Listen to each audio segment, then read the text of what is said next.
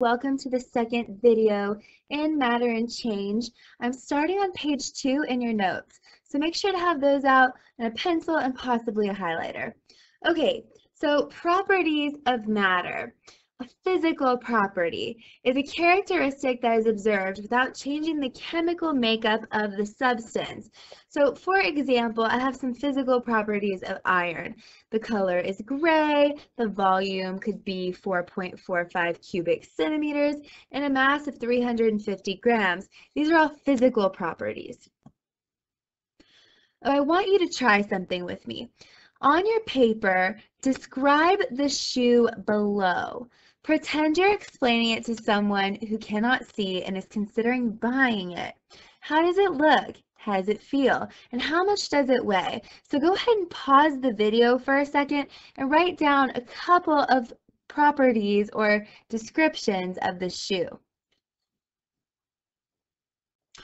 Welcome back. So how did you describe the shoe? Maybe you said it was blue and green, that it was soft, and then it weighs like half a pound. But would someone be interested in buying just one shoe? Probably not. Which of these descriptions change when you're talking about a pair of shoes? So if we look at this, let's think about it. They're still going to be blue and green, so that's not going to change. And they're still going to be soft, but is it going to weigh half a pound? No, this would change. The two shoes would weigh 1 pound. So let's see where I'm going with this. Physical properties of matter can be extensive and intensive.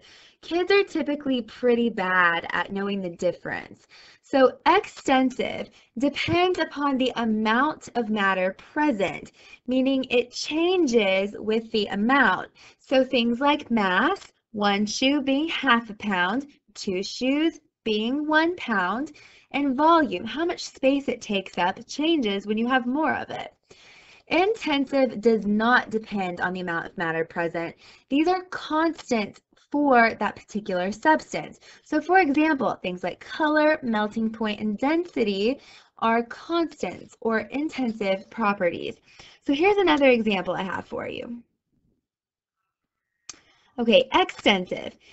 If I have 2 gold bars, the mass is now 2 kilograms of gold. So it's changing with the amount. But if I have 2 gold bars, they're still the color gold. That does not change, so it's intensive. Okay, chemical properties. It's a characteristic that's observed when the substance undergoes a chemical change or reaction. These properties show how a substance reacts with other substances. So these are interactions between two substances. For example, iron reacts with oxygen to form rust. It reacts with hot water or steam to produce hydrogen gas, and it dissolves in most acids. So this is how iron interacts with other things. That's a chemical property of iron. Next, I want to talk a little bit about density. Density is an intensive physical property, and it can be found by dividing mass by volume. This is an equation I will give you on your test. You do not have to have it memorized, but you need to know how to manipulate it. So mass, it's the measure of the quantity of matter an object contains, whereas the volume is the amount of space it takes up. I want you to try this on your own. It says, how could you rearrange the equation to solve for mass and to solve for volume? This is a little algebra review. Go ahead and pause the video. See if you can do it on your own. When you come back, I'm going to work it out for you. Oh, welcome back. So we're going to rearrange the density equation to solve for mass and to solve for volume. So I've got density equals mass over volume. We don't like to rearrange fractions. They're ugly. So what you can do is cross multiply. I'm going to bring volume up next to density to cross multiply. So what it gives me is volume times density equals mass. So this is the rearrangement to solve for mass. Well, I'm going to use this, mass equals volume times density to rearrange and solve for volume. If I want volume all by itself, I need to get rid of density. So I'm going to divide both sides by density. If I do it to one side, I have to do it to the other. It cancels on the right side, and what I have is volume equals mass divided by density. You're going to need to be able to do that all by yourself. Density can be thought of as a measure of how tightly packed a substance's molecules are. So box A would be more dense than box B.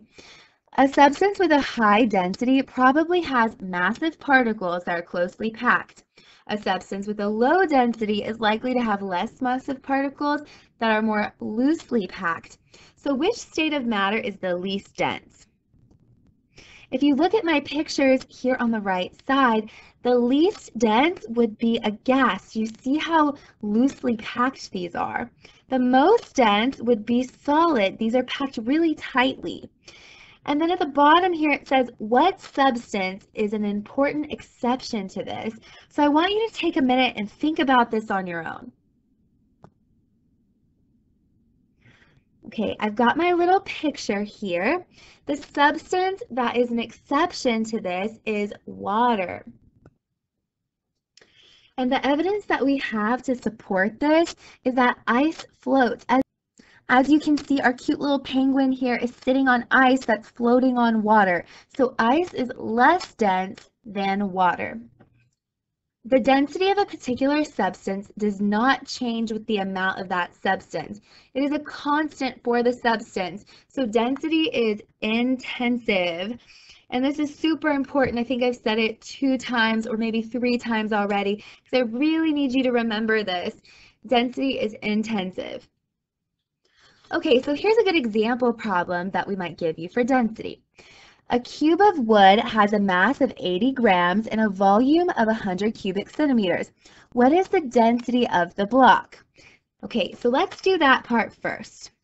So to figure out the density, I'm going to do the mass divided by the volume. So I've got 80 grams divided by 100 cubic centimeters, and I find out that the density is 0.8 grams per cubic centimeter. The second part says, if you cut the block in half, what is the density of each half? And to prove it with math, so I want to go ahead and do that. So density is mass divided by volume. If I cut this cube in half, then the mass is going to cut in half, so it's going to be 40 grams. And then if I cut it in half, it's going to take up half the volume, so it's going to be 50 centimeters cubed. So when I do 40 divided by 50, lo and behold, I still get 0.8 grams per cubic centimeter. What we just proved to you is that density is intensive. It does not change with the amount of the substance. It is a constant. Okay, now I've reached the bottom of page 2 in your notes, but I want to add one last thing about density.